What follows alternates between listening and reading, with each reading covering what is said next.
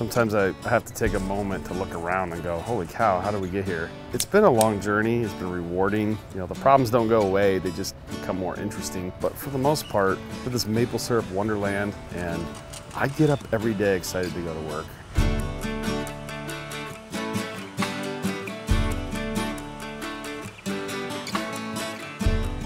I am Nate Bissell. I am Chief Instigator and owner of Bissell Maple Farm.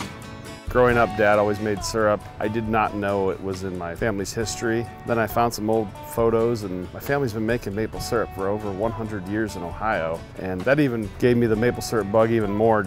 These are actually pictures from the 1800s. It'll be my great-grandfather and great-great-grandfather make maple syrup here in Northeast Ohio. The only reason I sell maple syrup is so I get to make more maple syrup. So I'm gonna try to explain this from tree to table. There's a lot of preparation even before you tap a tree.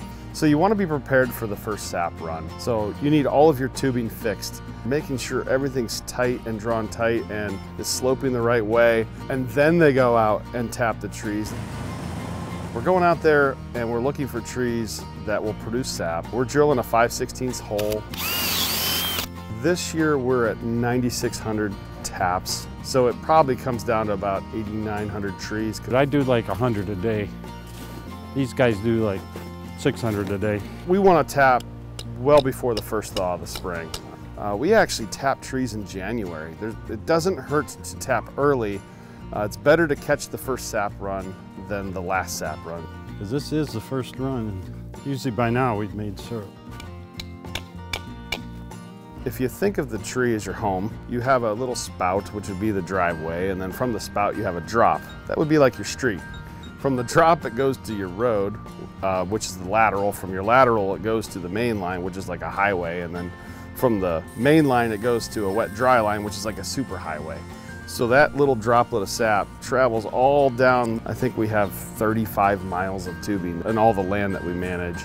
And that little droplet goes all the way down and gets collected in a tank, and that's where the vacuum and the sap part ways. That sap is then pumped to larger collection tanks, and we'll collect sap with a tanker. Then we'll haul that sap to our facility here in Jefferson. They pump the sap through a flow meter so we know how much sap we've collected. From there it will go into large collection tanks. So I think we have 30,000 gallons of sap storage at this facility. And we will process that sap into two things. So raw sap will go into a reverse osmosis. Pure water is our rejected product, and all of the sugar that doesn't make it through the filter, that becomes the concentrated sap that we boil. So the boiling process is where the flavor's made. That is the most exciting part, and we're making caramel. So maple sugar is about caramel, and people will talk about the different flavors, and it's this simple. The lighter the maple syrup color, the more delicate the maple flavor. The darker the maple syrup color, the stronger the maple flavor. But in essence, we're selling caramelized maple sugar, and it's all preference. The skill of the farmer, the type of equipment, the soil your trees are in, the type of weather you have will all basically make an impact on the flavor of syrup you will make in any given year. I want to have that experience with my family.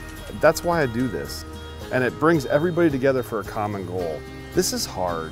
This is not an easy thing, and I'm talking about the maple syrup business. But when you do it with family and you do it as a team and you're trying to accomplish a common goal, that's really rewarding.